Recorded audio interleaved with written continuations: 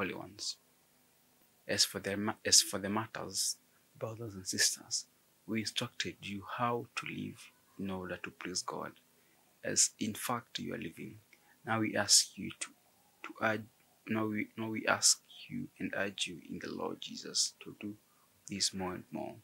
For you know what instructions we gave you by the authority of the Lord Jesus. It is God's will that you should be sanctified, that you should avoid sexual immorality, that each of you should learn to control your own body in a way that is holy and honorable, not in passionate lust like the pagans who do not know God, and that this matter no one should wrong or take advantage of a brother or a sister. The Lord will punish all those who commit such sins, as we told you and warned you before. For God did not call us to be impure, but to live a holy life. Therefore, anyone who rejects this instruction does not reject a human being but God, the very God who gives us His Holy Spirit.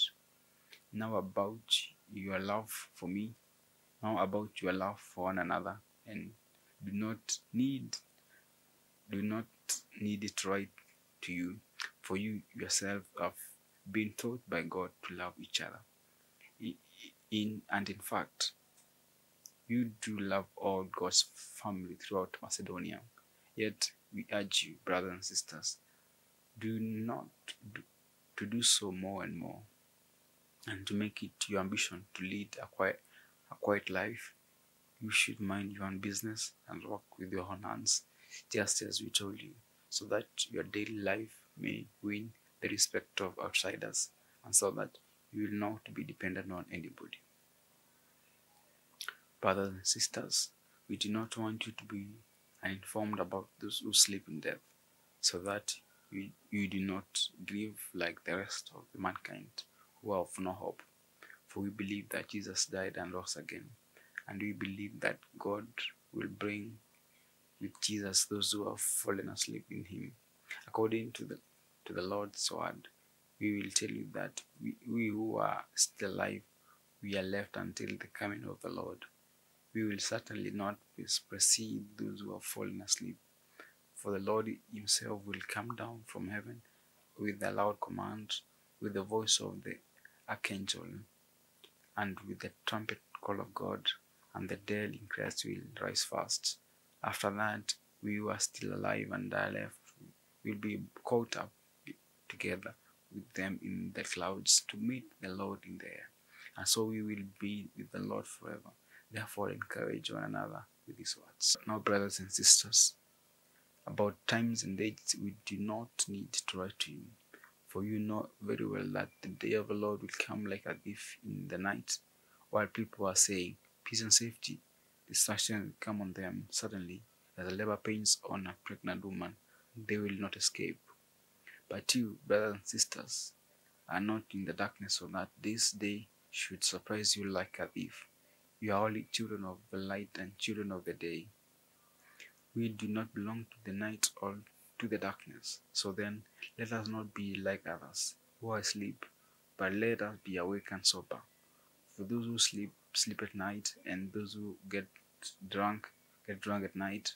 But since we belong to the day, let us be sober, putting on faith and love as a breastplate, and the hope of salvation as a helmet. For God did not appoint us to suffer, but to receive salvation through our Lord Jesus Christ. He died for us so that, whether we are awake or asleep, we may live together with Him. Therefore, encourage one another to build each other up, just as in fact you are doing.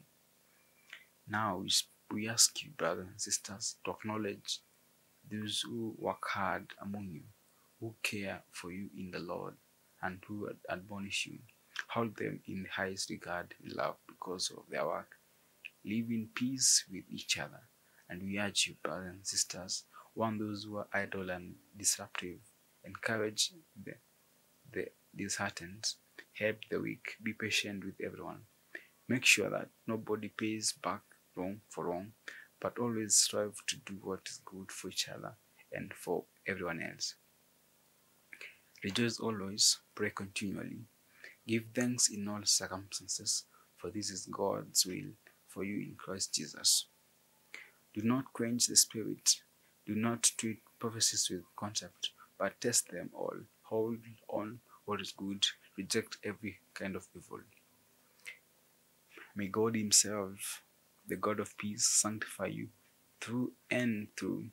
May your whole spirit, soul, and body be kept blameless at the coming of our Lord Jesus Christ, the one who calls you in faithful, and He will do it, and will do it.